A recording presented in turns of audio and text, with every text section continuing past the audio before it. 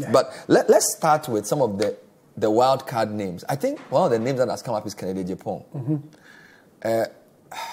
Let's talk about Kennedy. Is there a chance? I mean, Kennedy gave a nice concession speech. He gave Bawumia a run for his money. He controls the central region. Major guy. When you listen to NPP, is it something that... Are there people in Bawumia's camp who are even entertaining the idea at all? Not at all. At all? Not at all. I had a conversation with persons within the camp even before coming up.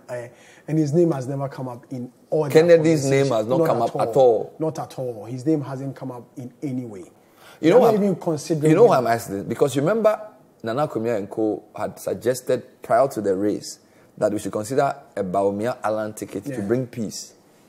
So if you look at Kennedy's performance and the way he's viewed, even if it hasn't come up, it could come up, could it not? Because if the man is the second most popular person within the flag bearership slot, and you want to prevent a division, can't you, for the sake of party unity, say, let's unite? Or Bawumia will not agree? They will not agree because the NPP, as at now, Bernard, will want to take a running mate from the Ashanti region. They will not want to go to any other region. The central region is out. The eastern region is out. Greater Accra is out. You are sure of this? Sure of this. They want to focus on or in the Ashanti region. I had a national organizer of the party, Nana B, speak on one of the local stations, and he said that surely the flag bearer or the running mate was going to come from the Ashanti region, and they are going to insist on that. That indeed, the running mate comes from the Ashanti region. Is one way or the other appeasing the people of the Ashanti region so the party can get more votes. But why do they need to be appeased? What is the problem? Is there like well, perhaps this time around they are not on the ticket or not on the ballots. Maybe a different person. There's not been an Ashanti on the ballot since 2008. Since Kufuor left. Yes, for the NPP. So, are you saying that the NPP leadership feels that Ashanti needs to be on the ballot for them to turn out? Of course.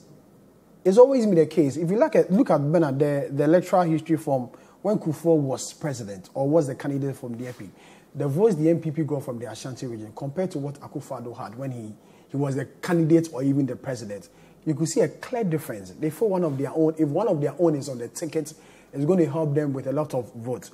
I read Dr. Arthur Kennedy's book after the 2008 election, Chasing the Elephant into the Bush. And he said that in the 2008 election, as many as 500,000 MPP supporters refused to vote in the first round of the election. 500,000? 500,000 from the Ashanti region because they felt that their person wasn't on the ticket. And so if the MPP wants to cure that or even resolve that, they must one way or the other get someone from the ticket. But the counter argument is that the NPP as a political party believes in the three doctrines, the Dankwa Buzia Dombo tradition. Now they feel the Dankwa people have come, which is Nana Akufo-Addo. The Buzia people, which is former President Kufuor, is now the time of the Dombos to also. The more reason why a lot of the Ashanti members of parliament wanted to support. So are you saying that they see Eastern region as the Dankwa side, the Buzia as the Ashanti side? The Ashanti side. Interesting.